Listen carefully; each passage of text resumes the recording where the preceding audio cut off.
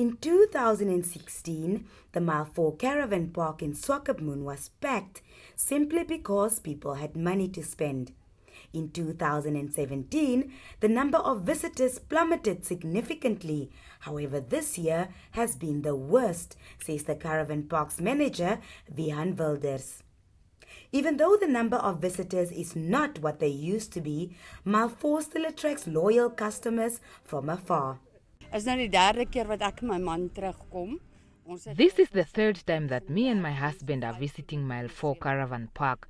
We were here in 2013, 2015 and in 2017. This year we decided to bring our children with, and the kids think it was a great idea. We have been everywhere on the beach and it's wonderful. We are having an amazing time. The camping sites are fantastic and the people are also so friendly. This is the type of atmosphere not found in Joburg. Camping is my first time ever camping in my life. So it's quite an experience. I really like it, and you really get in touch with the nature and the people and the culture. Ever since government started cutting costs, very few state functions have taken place, which led to a reduction in the number of local clientele.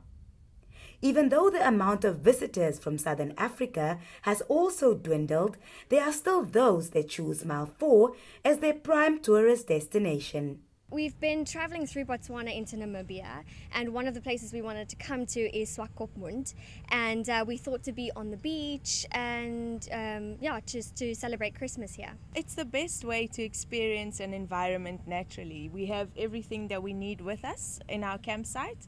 We're decked out, so I mean, being in a hotel compared to this, you're in your 5-star hotel or your 5 billion star hotel.